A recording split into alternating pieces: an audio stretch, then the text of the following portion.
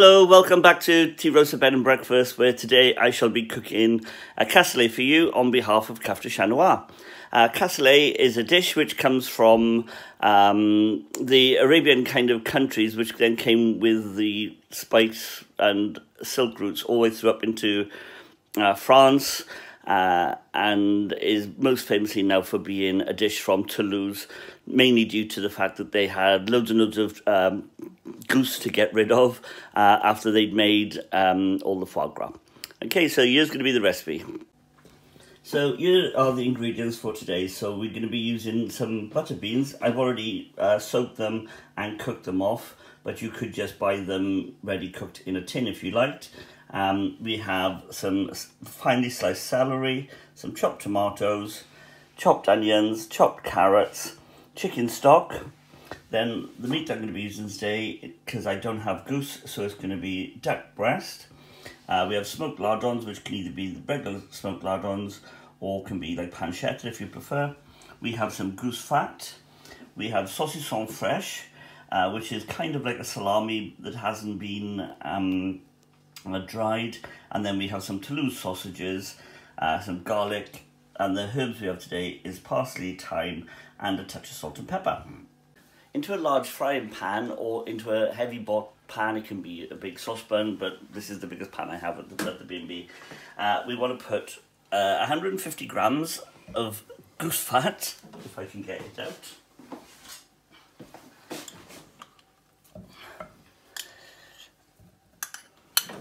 And the smoked lardons. And we're going to start by sweating those off. So I'll start sweating them off and getting them cooking, and I should come back to you for the next part. So this has been cooking for about 5 minutes now, so we've just kind of started it, getting it all cooked and through. It's a long process to do this one because we want it all to be very tender and so on. When you're cooking off different types of meat, if you cook something off very quick, like a steak or bacon, then you either cook it off really, really fast, or you cook it off very, very slow. So in this one today, we're going to be cooking it much slower. So it's on a low heat, not on a high heat. And we've got the bacon, lardons, smoked lardons go in there, so again the flavour in there.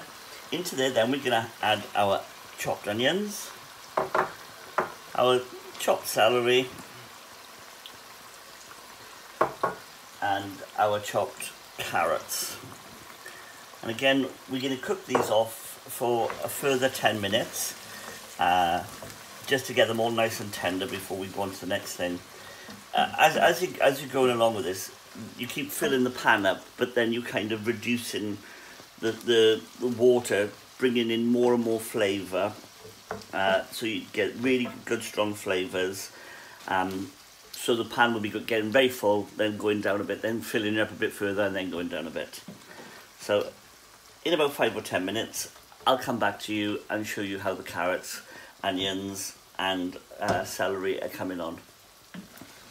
So I've been sweating down the carrots, onions, celery, and lardons for another 10 minutes. And as you can see, it's starting to come all together, like here. And at this point, I want to add 2 teaspoons of, 2 teaspoons, it's like 5 garlic cloves that have been crushed, so it's about 2 full teaspoons of garlic. And I get that into there and get that frying off. You don't want to put the garlic in too early, because otherwise it'll burn and then it'll taste kind of slightly bitter, so you kind of want to put it in at this point. Also into there, I'm going to add the 2 duck breasts, and I've chopped them into small pieces. You could leave the skin on if you like. Personally, I don't like the skin on there because I feel it goes a bit so I take the skin off, but it's down to your own preference. Again, just get that all kind of stirred in. You could use any meat you like in this. You could use chicken, you could use pork, you could anything really that takes your fancy. Because with a casserole, you can add any meat you want, any vegetables you want, really. It's just this is the one that I do because this is closest to the recipe that I was given from a chef in Toulouse. Okay, so again, we're going to fry this off for the next 5 minutes and I'll come back to you again. So we've been frying this for about another 5 minutes since we kind of last kind of put the duck into the sauce. Now I'm going to add the 2 tins of chopped tomatoes,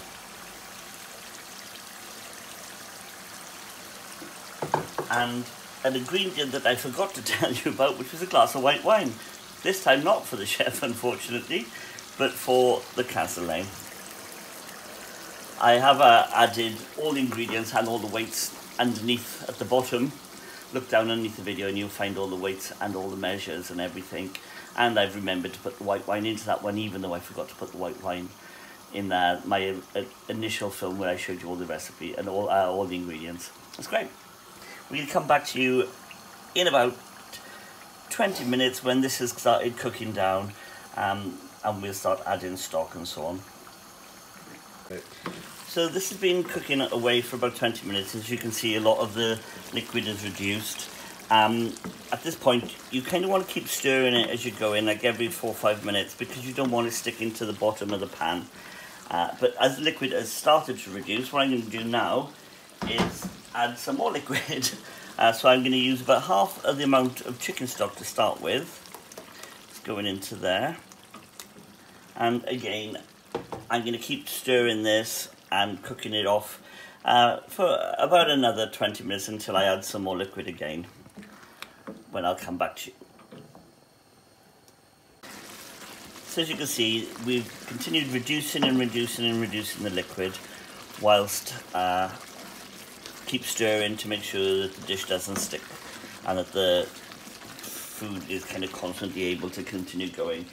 I'm now going to add the last or the second pint of the chicken stock, and at this point I'm also going to add the parsley and the thyme. You can use dry parsley, you can use fresh parsley except yourself, and again with the thyme you can use fresh or dry. So I'm just going to pop all those in there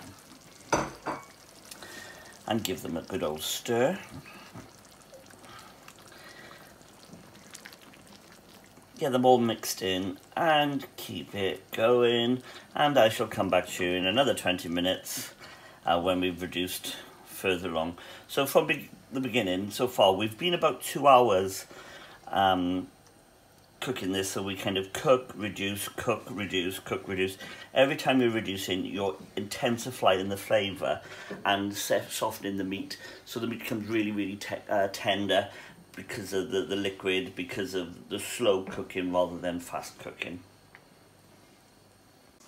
So, a bit like lockdown, cooking a cassoulet goes on for a very long time. I've been stirring and reducing and stirring and reducing. But don't worry, just remember...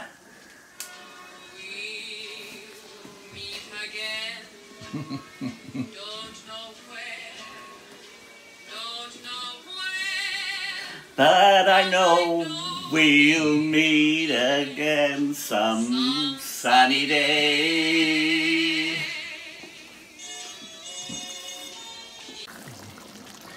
So, after I finished singing and calmed back down, settled my nerves with a few Valium and a glass of wine, I've ready to put in my beans.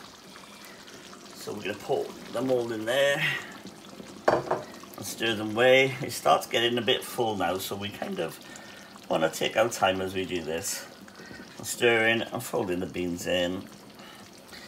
Personally, when I make a cassoulet, I kind of like to make it today, but serve it tomorrow. That way, it gives time for all the beans and all the flavours to really mature and become better. Really, with any casserole that you make, whether it's coq au vin or boeuf en daube or any different ones, it does always taste better the next day.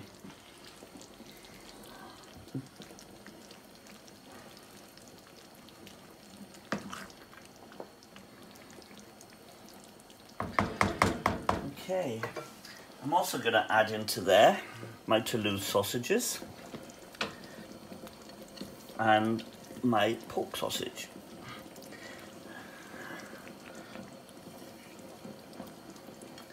And again, just bring this all up, cook it through. Be careful as you're doing this one, because obviously you don't want everything to go everywhere. With the other meat, we've cooked it for a long time, but with the sausages, they've already been cooked off, so they are cooked as they go into here. So really, you're just kind of wanting to warm it through and get it nice and hot and ready to serve. This amount of cassoulet I've done here, which is a really big pot, is enough really for about 6 really hearty portions, if you're like me and you like to overfeed people, or you can have it, you know, for 8 people, or it would cook, you know, a really good meal for everybody. But at the B&B, because we've got a lot of guests who are stuck away from home and can't get back to where they live in the world, some from South Africa, some from Thailand, we have people from Iceland, I mean the country, not the shop. So I'm doing this big cassoulet today to treat them all for VE Day. Here we go, so that's our casserole. And I would serve this just with a nice big bread roll or some French stick and butter, just to kind of wipe up all the kind of lovely flavours and juices off your plate. I'll show you later how I present this when I kind of put it, but at the moment I'm just letting it cook through. So here's the dish when it's finally kind of prepped up. So I would recommend serving this with a nice bread roll, as I said, so some French stick, some butter, just to go on the bread roll because I'm really greedy, a nice glass of white wine, and enjoy! I hope you've enjoyed me cooking this for you today, and I look forward to our next week's version of Something We Cook. I was thinking maybe doing something different for you, maybe some tapas, or maybe something like a paella from the time I've spent in Spain. Okay, enjoy. Bye-bye.